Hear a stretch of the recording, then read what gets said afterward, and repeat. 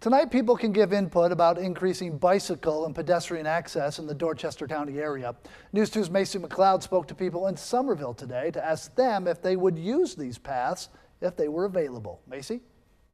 Brendan, there was a resounding yes across Dorchester County today. Everyone I asked told me they would love to bike to the supermarket or the pharmacy, but they don't do it now because it's not safe. There's not enough room for cars to pass people who walk. It's kind of dangerous. But an initiative from the Berkeley-Charleston-Dorchester Council of Governments aims to put more bike lanes, paths, and sidewalks in place to help people get around safer.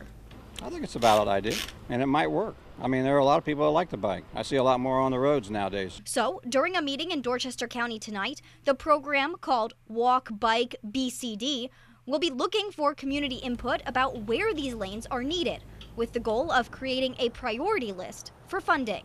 A lot of people have found that it really pays to use their bike more than their car, and yeah, it's kind of hard to do in some areas where the roads are crowded and the traffic's bad, but in the places where it can be done, a lot of people really love it. Shane Strobel owns Main Street Bike Shop in Somerville and says right now most people are buying bikes for exercise and leisure. But they could be a more valid form of transportation if the infrastructure was in place. Seeing how backed up it gets in the busy parts of the day, and you know how long it can take to cover a short distance in places, it would really make a lot of sense to take some of that traffic off the road, especially when you're going from 1 5-minute drive to another.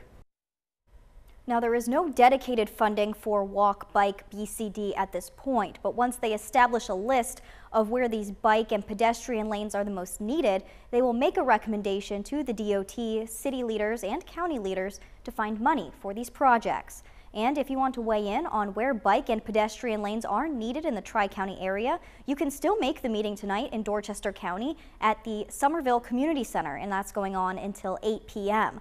The next meetings will be held at the following locations from 3 p.m. to 8 p.m. on November 30th at the Monk's Corner Train Depot, on December 1st at James Island Charter High School Cafeteria, and December 13th at the Jacora Life Center.